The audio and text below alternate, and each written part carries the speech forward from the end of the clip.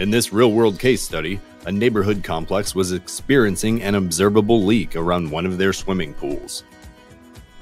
The maintenance manager hired a pool leak detection company that guaranteed they could find the source of the problem.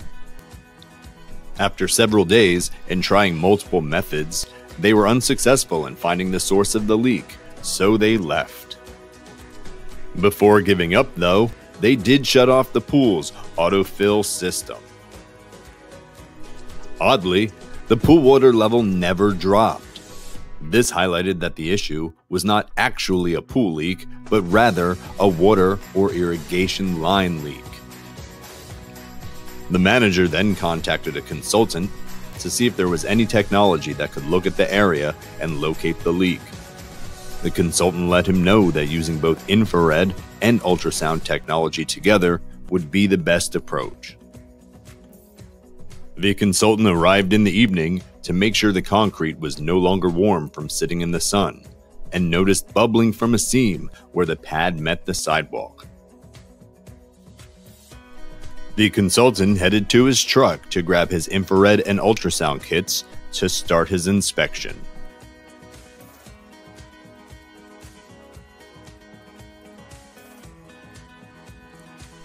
After scanning the entire pool area with an infrared camera, the only noticeable area of concern was at the pool entrance, where the stream of water was originating. The general location of the leak had been found.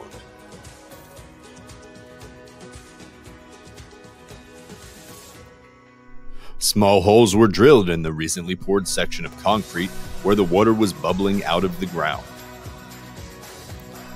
The ultrasound device was then placed into the holes, but no sound was detected. After a few more small holes were drilled in the surrounding area, the decibels became very noticeable. The manager was then informed that the leak was originating from under the new concrete sidewalk based on the results of the ultrasound test. Workers were then ordered to dig up the new concrete to see what was going on. Upon removing the new concrete, brown muddy water immediately started flowing. Inside the pool of water, he found a split in the PVC irrigation line.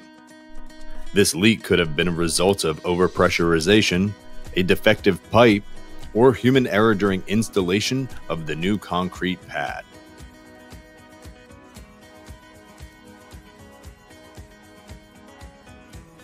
The use of infrared and ultrasound technologies goes hand in hand for many applications. In this instance of locating a leak, the infrared camera mapped out the area of concern and the ultrasound device found the exact location. What could have been a very expensive and time-consuming issue was avoided by using a combination of these technologies. Thanks to the consultant, a minimal amount of time was used to locate the problem, and costs to repair the issue remained low.